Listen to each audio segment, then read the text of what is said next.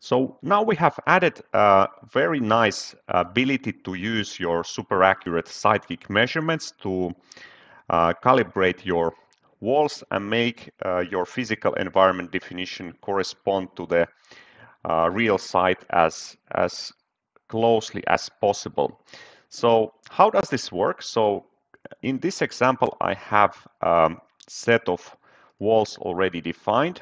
So I have, for example, this dry wall with 3.0 dB attenuation value. I have some cinder brick walls. I have some interior windows, etc.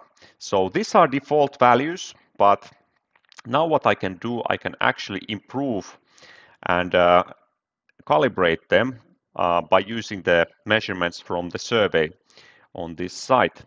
And from practical perspective, you think that, well, default values are good for simulating things, but in reality, if you have a dry wall and there is some other material, for example, in between, your simulations will not be accurate. So we can improve the situation and use wall attenuation for that.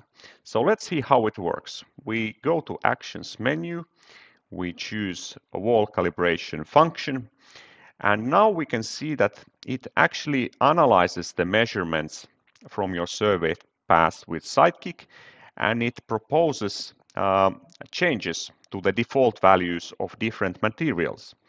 So for example, for thin door, we have for 2.4 gigahertz band, we have a suggested change from 2 dB to 3.5 dB, and there are also suggested changes for other bands. And here the quality indicator actually means that we have a good or very high confidence level that this change actually will improve definition of your environment. That's because of the Sidekick providing many measurement points, and we can actually say that this change will be a good thing for your environment. So I can apply these changes one by one, or I can apply them all from here.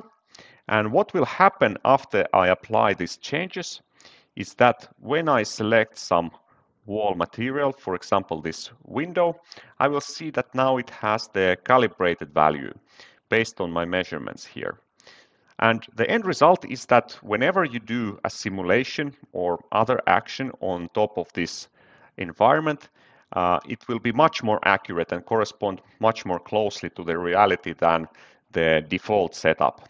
So very handy feature to improve accuracy of your simulations.